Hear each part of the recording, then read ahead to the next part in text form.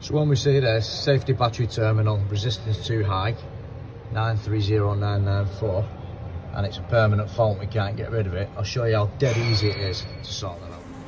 All you need is one of these. It's just a resistor from Partco.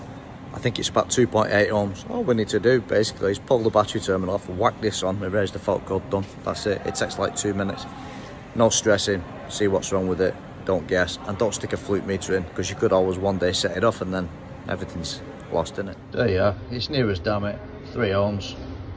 Just a quick test, so we'll just use that as a substitute for the airbag safety terminal.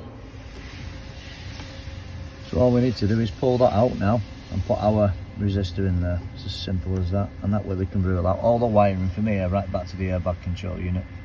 So our battery's back on. All we need to do now is erase the codes and see what's wrong with it.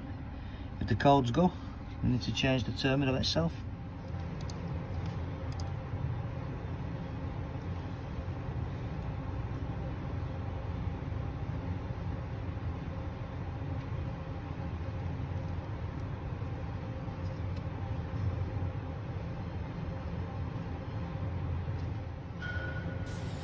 Well, there we go. All we need to do now in that case is replace the battery safety terminal itself and maybe even the little connector on the end.